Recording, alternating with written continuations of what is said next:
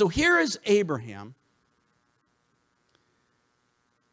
a guy who's done dopey things on such a scale that you and I are still being entangled in his dopey behavior.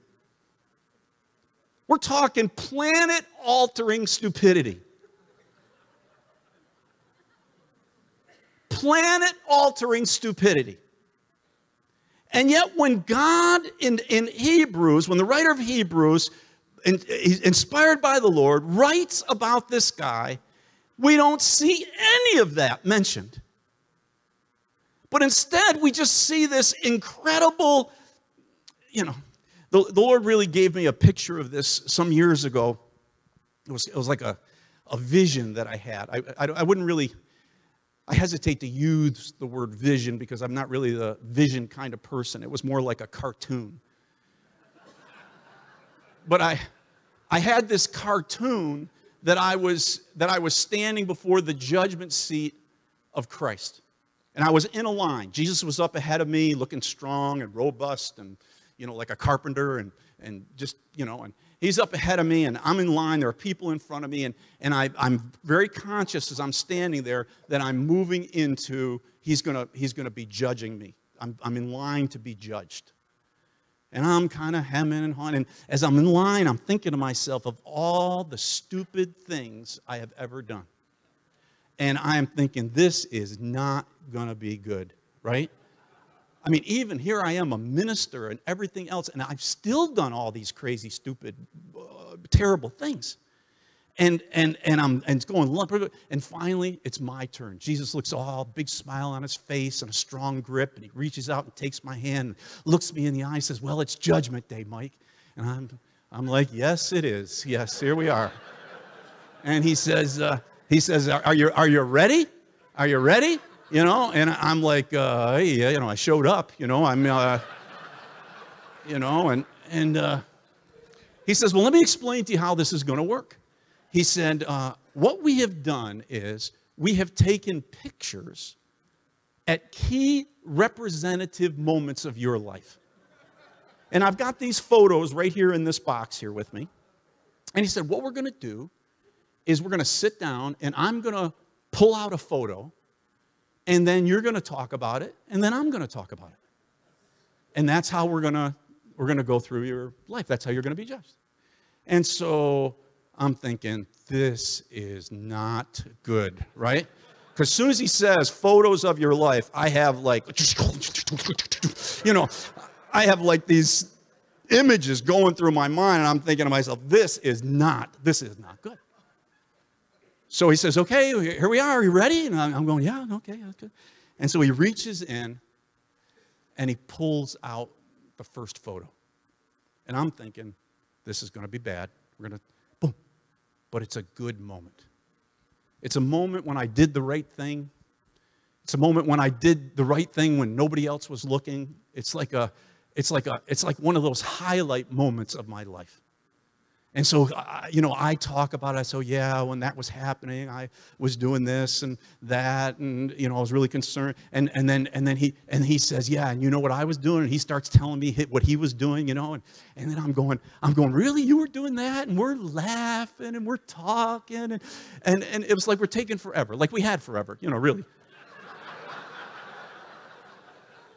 And so finally he says, after a while, you want to look at another one? So I said, okay. So he reaches down and he flips out another photo. And it's another great photo. We're laughing and talking and, And then he says, you want to go for number 3? Now listen, I've lived my life. There are not 3 good moments in a row. I mean, I can tell you that. It's like playing golf. If you get 2 good ones, you feel pretty good. 2 good hits. But 3 hits in a row, it's not happening. You know what I mean? It's not. And that's, so I'm thinking, well, this is going to be bad now. This is really, and I'm thinking, if I got 2 good ones, this is probably a really bad one. And he reaches down, he pulls out the photo, and it's another great photo. Photo after photo after photo after photo. It's like Mike's mountain peaks. It's Mike's greatest moments. It's Mike's, awesomest times, greatest moments. Photo after photo after photo finally comes to the last photo, and I am terrified because I'm thinking this is going to be the most horrible photo of, it's going to balance out the whole rest of the pile. He pulls it out, another great photo. Now I'm thinking to myself, should I say anything?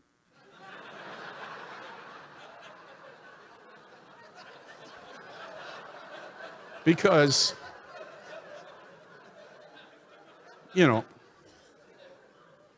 this is not right. But then I say to myself, hey, I showed up.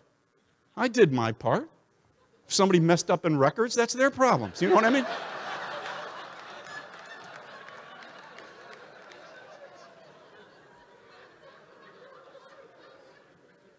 And then I think to myself, what if this is the test?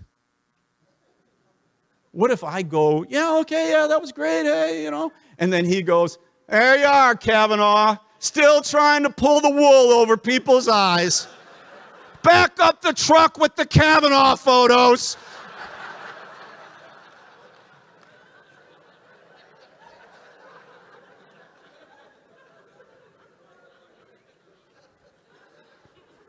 I feel like you do, when you go to check out at a department store or something, and you put your stuff all on the counter, but the girl, when she's checking you out, misses something. And you notice that she missed, but you're kind of torn. Should you say something? I mean, I put them all on the counter.